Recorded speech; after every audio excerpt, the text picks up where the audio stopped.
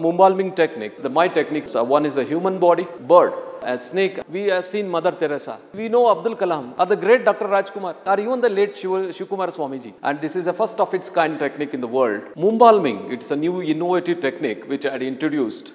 And this is the first of its kind technique in the world where the preservation of the dead is made easier. We have seen, as the history goes, hundreds and thousands of years back, people do have attempted this particular attempted a lot of research in this preservation of the dead. The best and the most famous thing what we see is the Egyptian mummies, where people have seen that how the bodies have been preserved for thousands of years, the technique which they have adopted and the chemicals they have put, it's more or less, it's unknown, and that definitely the technique is much refiner and it's most impressive. Similarly, other countries do have invented their own technique, right from Russia. Even we have St. Xavier's dead body in the Goa. So all these places, we have seen that the preservation techniques is differing from country to country, region to region, and religion too. So I have introduced this particular technique called Mumbalming. This is a very innovative technique. It's very unlike other techniques. It's totally different. We have two stages in this technique, and in this particular technique, we inject the chemicals also, and before injecting chemical, we process the body. So that's what is the whole of this particular technique is concerned. And in this particular thing, I would like to demonstrate first how the dead bodies have been preserved, both how we use the refrigeration, how we use the embalming, and then I would like to demonstrate the specimens. One is a human body, another is a snake, and another one is a bird, on which the chemicals, my technique has been applied, and how successful I am based on application of my technique. So we have seen that as I explained earlier, the different types of preservation of the dead. So as you know, this is a universal one where all the countries and all the regions, we do preserve the dead in a cold storage. So this is one of such cold storage cabinet where we have the 4 cabinets, we preserve the dead in this. So here the temperature is maintained until around 4 degrees centigrade.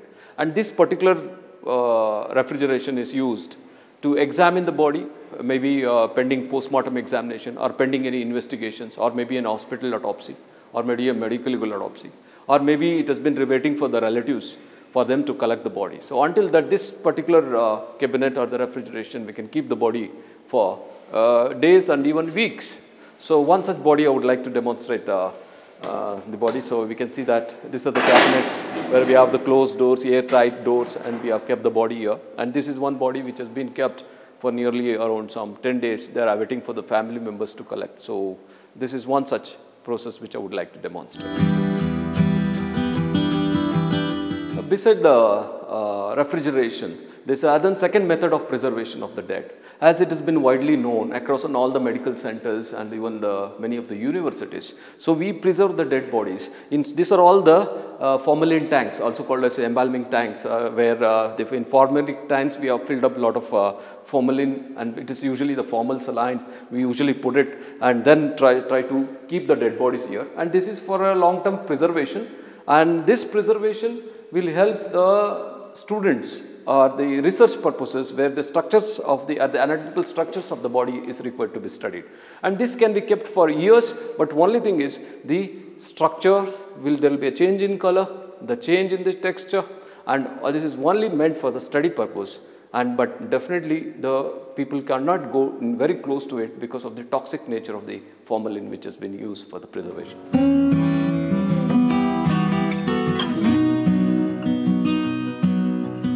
As we have seen, I have clearly demonstrated that how the bodies have been preserved. I have seen the bodies which have been preserved in the cold storage, and we have seen also the bodies which are put in the formalin tank. Unlike all those different methods, we see this is the one which I would like to show.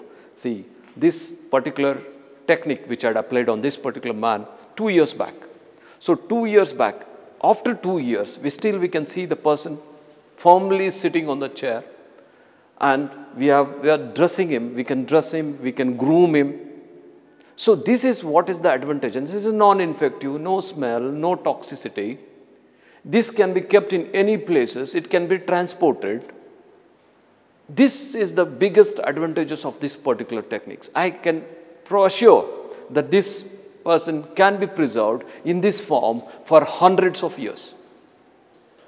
And the more importantly, this particular technique, it will satisfy our near and dear ones or the personalities whom we like to subject to this particular technique, instead of limiting them to the photo frames or burying them or cremating them. If this technique has been applied, we will be satisfied that this particular person will be living along with us, so that we can tell to our generation that this person still lives with us. Though the life may not be existing, but the structure does exist. This is the major difference between my technique, and this is the reason where I would like to present this technique to the world. So, see, now we have seen the body. We can groom the body. As I told earlier, we can groom the body. We can apply, see, here we are applying the oil. We are applying the oil and trying to groom the body. We can even clean, wash it. So, all these things can be done. So, this is how we try to groom. Even after 2 years, we are just grooming the body, and the body can be kept in any place as you like.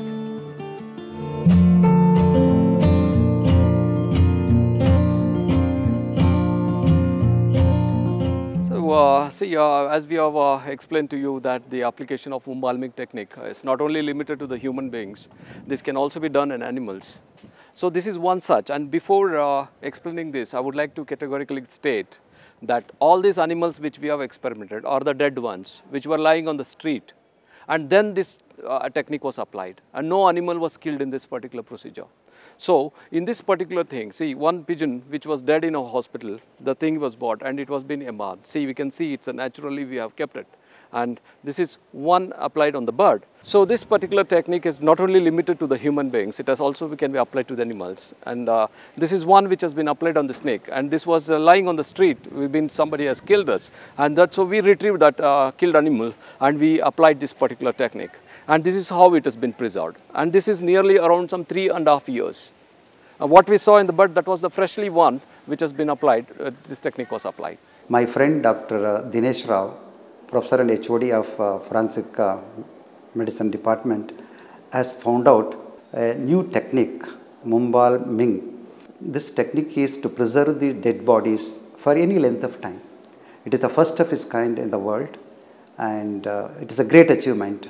And it is the research product of is 13 years research, and it's a great achievement, what I can say, so that we can preserve the bodies. This Mumbalming technique, as I've rightly said, that this particular technique, which has been clearly demonstrated, which I had applied on both on the human beings and also in animals and including the birds. So, this I had applied, I have clearly demonstrated. The one which was applied on the human being was 2 years old, and the one was on the snake, it was 3.5 years, and the one on the bird, it was hardly a week old. So, this technique I have stored, and I also demonstrated how the traditional method of preservation, that is embalming and the cold storage. You have clearly seen the difference between my technique and those technique. So, this is what I would like to present, my innovative technique called Mumbalbing. See, as I have told earlier, this particular technique is first of its kind in the world. There are different methods of preservations, which even I also aware of it. But this technique is totally different, because the first stage in these techniques, apart from injecting the chemicals, we are putting down the first process. We subject the body for the processing. Then we inject the chemicals. This is how it is different, and the way it has been preserved, it's totally, and the chemical type of chemicals it is different from those techniques. And this particular technique, I am very sure and confident that the body can be preserved in this form for hundreds of years. This particular technique, once it is applied on the body, it cannot be used for any other purpose. Apart from keeping the dead one, except but for the life, everything we can do it on the body, but we can carry it, we can keep it. So that's the only advantage, but it cannot be used for the internal study purpose. External study purpose may be used, but definitely this is not made for a study purpose. The most important, the idea which I got was, I used to see the great personalities, the loud and near and dear ones. What personally I felt is, burning the body and burying the body, it's more traumatic. That's what I felt, because we are talking with him, we are sleeping with the person, and one day the person is dead for some reason. And later we see, the very next day or within few days, we see the same person being burnt and the same person being put in the ground in a graveyard. That was very traumatic to me. What I felt was, and later I see the people keeping the same man's photograph in their house. So instead, why can't we keep the person inside? So this particular technique will help me in this procedure. See, this is a similar pattern. See, once we have, as I said earlier, that we would like to keep the human body instead of burning and putting in the graveyard. So we can keep them and we can show to our parents, so he was my grandfather, he was my father, he was my son, or he was the great, for example, just imagine, we have seen Mother Teresa. I have not seen, I have seen her photograph. We know Abdul Kalam. I haven't met, but we have seen the photograph. Or the great Dr. Rajkumar. We haven't seen, but we have seen him in the photographs. At this technique, or even the late Shivakumar Swamiji, had we applied this technique on these personalities, the generations would have seen their actual body instead of seeing the photograph. So this is what it makes a difference. And for example, the near and we have a pet which we love a lot, because it is one of our family member, and one day you find that it dies. But we have a lot of memories, and that memories can be made alive by keeping this, applying these techniques and keeping those animals or the great personalities or the near and dear loved ones along with us. This particular, once the technique has been applied, there is no need of regularly applying any chemicals.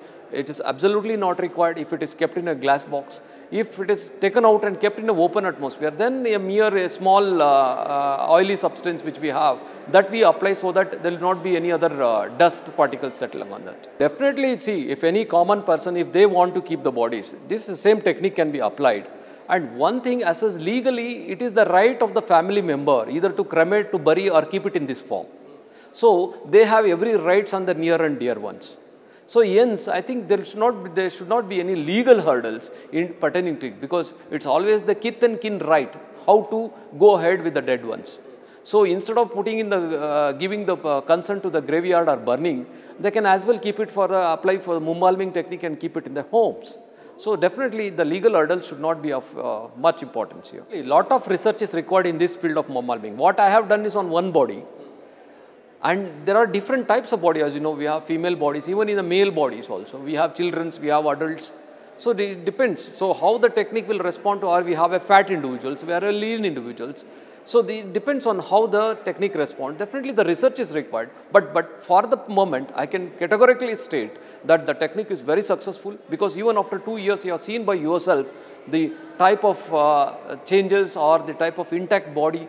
So this is all I can say at this stage.